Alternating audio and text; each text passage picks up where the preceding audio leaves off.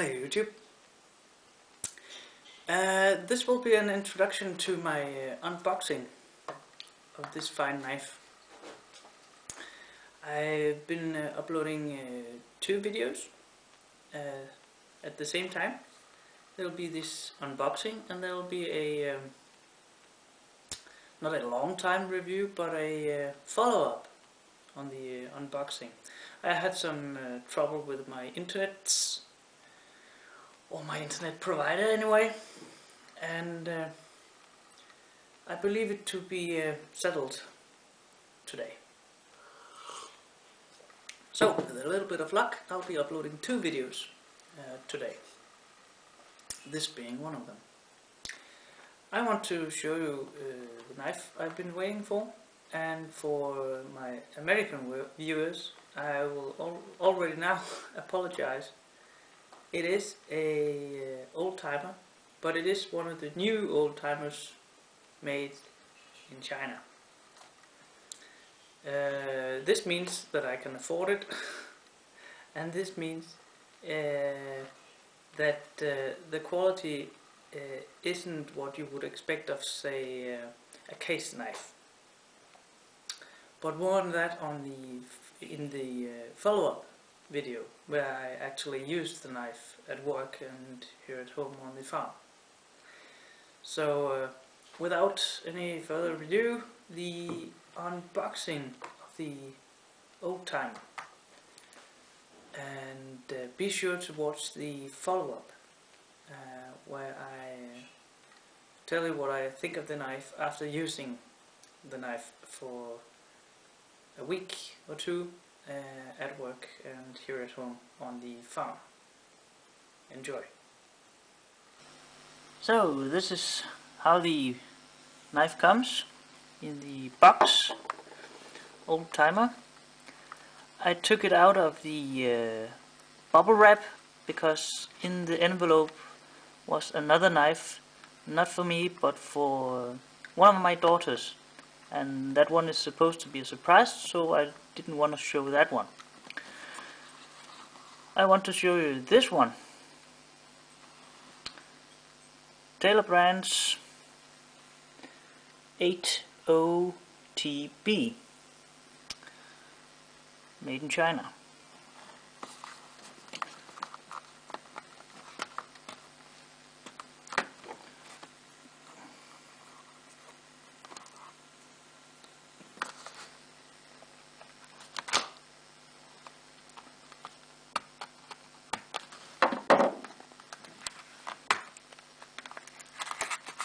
There we go.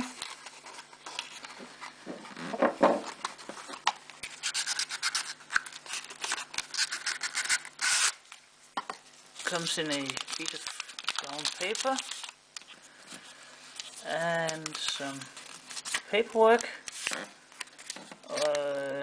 That's very small. It's a warranty, limited lifetime warranty. That's a lot of reading. International customers, la la la. Well, looks promising. So there is a limited lifetime warranty on this one. Now, this isn't wax paper, it's just brown paper. I guess to prevent it from rattling around. And here it is.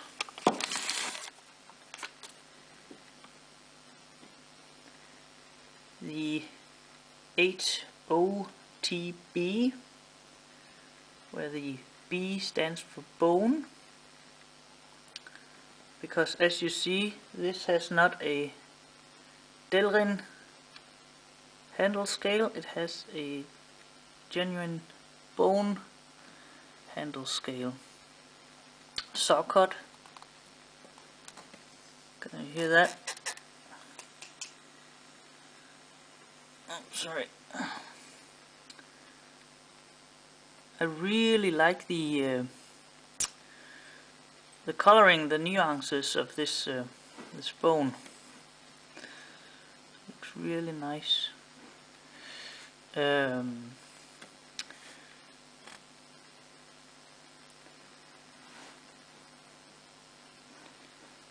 do you call that color? It's sort of amber oak, somewhere between amber and oak, a bit reddish. And because it's a natural material, there are differences from the corners. It looks really nice. I think I'm really it's a positive surprise. Good surprise how nice this actually looks in real life.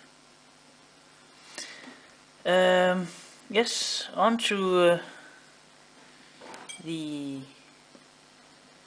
springs. 2 back springs with nice brass separators or liners. 3 blades, as this is a Stockman. Here's my small Stockman. See, this is a bit larger. This, for my size 9 hands, is a 4-finger full-size Stockman knife. The 3 blades don't touch each other or the brass liners. There's air on both sides of the blades. You can see how especially the sheep's foot blade has been bent so that it fits snugly in between the 2 others.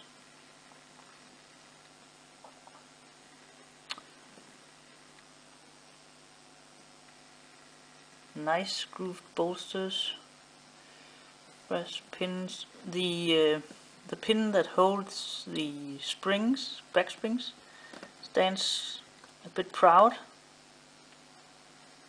but they're not rough. They just stand a bit proud. The blades, ooh, very polished. 1 second. That will attract fingerprints quickly. Very nice match strike nail groove. I like those. Looks nice. The sheep's foot. A bit oily. Guess that's a good thing. And the main clip point blade. It's not that it's difficult to grab or that the back spring is too strong. I simply broke my nail earlier today, so I'm a bit I just have to get used to my new thumbnail until it grows back. This has the very long nail pull with the match strike pattern.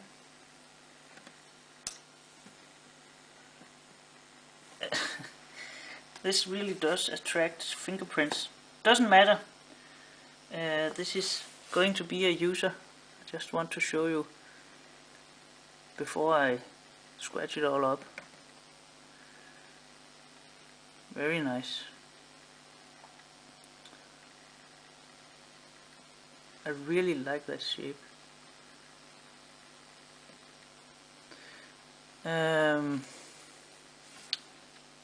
Feels sharp. Let's see what we got here. An old bill. Let's cut that up.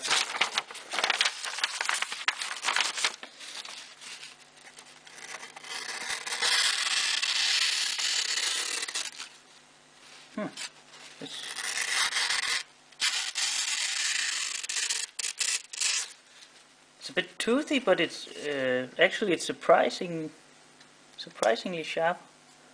What about the others? The sheep's foot blade normally is the blade that I'll be using the most.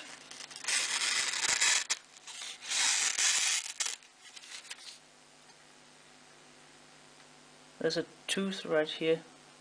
I could feel it with my fingernail.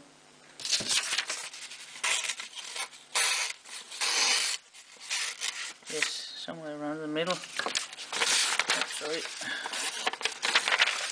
That is not bad. What about the spay blade? The spay blade, I have found out, I sharpen it with a very shallow angle. So it's a fragile, I make a fragile but very sharp edge, like a scalpel, and use it as such. Let's see how that cuts. Whoa, that is very sharp.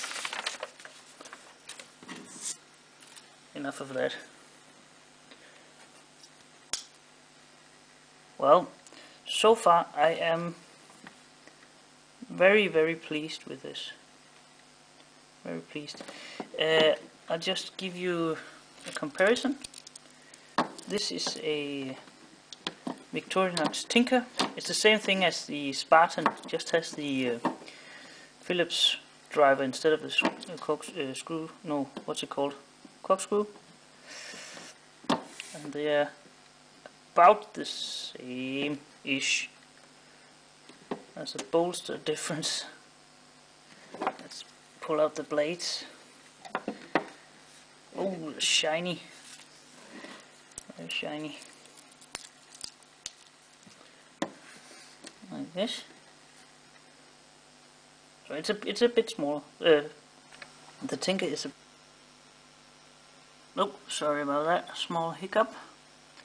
As I was saying, as you can see, the Stockman is a bit larger than your average Victorinox Tinker, and I think it's a very fine size for a working knife.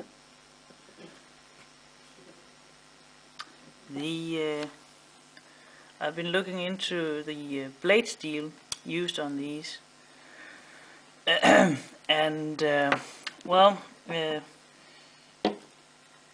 Schrade themselves,